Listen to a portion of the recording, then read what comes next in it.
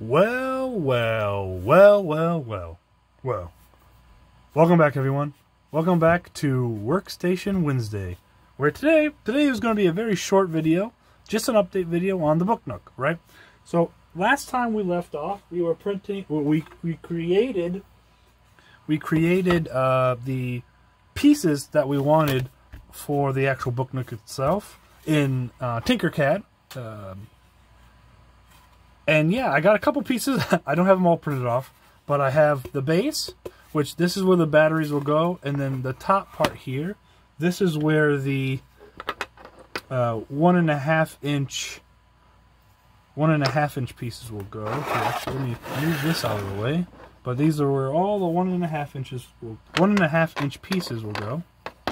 You just throw them all on here real quick.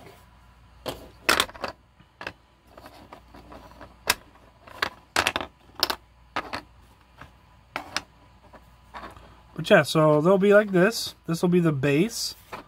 This will be the base of the Booknook itself.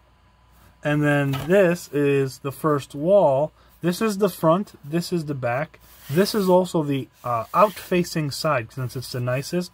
The in-facing side, I had a little bit of trouble here because I ran out of filament on my 3D printer. But I got some in there to keep it going. But luckily it stopped. But there was like a brief period where it wasn't putting out enough filament, so that we got a little bit. But this is the in-facing side, so that's okay.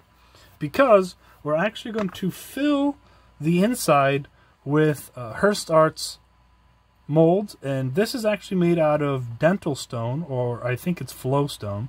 But if you can hear that over my heater, obviously. But it's almost like plaster, almost, right? Almost, but it's a little bit harder. So what we're going to be doing is we're going to be putting these all the way up the wall on both sides. But these are going to be our idea. I mean, it was a kind of our idea of where we want lanterns to go. So we'll have to create lanterns.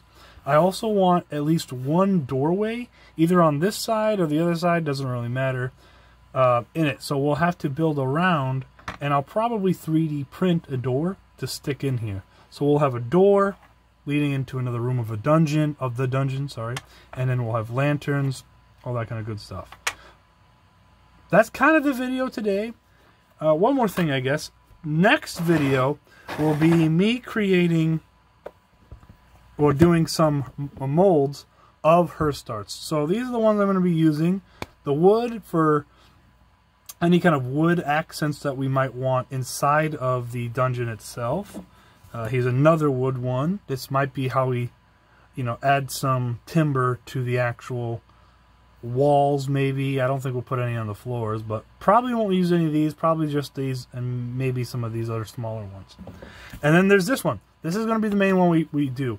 And I can't see the number on it because he puts the numbers on these, and then I've used it so many times and watched it. I want to say this is 266, but it's very easy one to find on his site. It's one of the good ones, so I would recommend getting that. That's where this one came from. That's one of these pieces right here.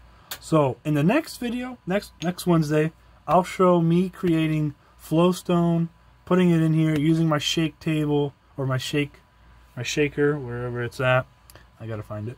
Using my shaper to get most of the bubbles out of here. And then we'll show how I dry them, where I put the drying rack. Basically, I just put it in front of my dehumidifier down here in the basement. And that's how they dry out. On some cardboard, too, by the way. You put them on cardboard. The moisture sucks into the cardboard. Dehumidifier takes care of the rest. But yeah, that's today's video. I know it was super short. Very short, actually.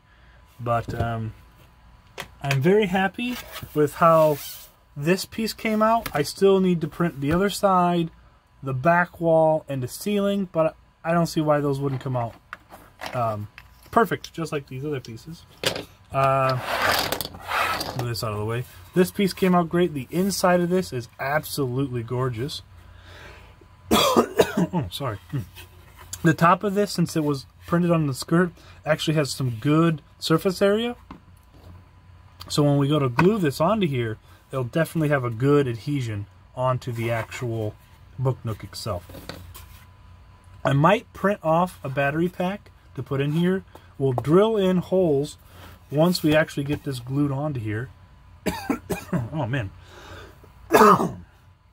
Something went down my throat. Ugh.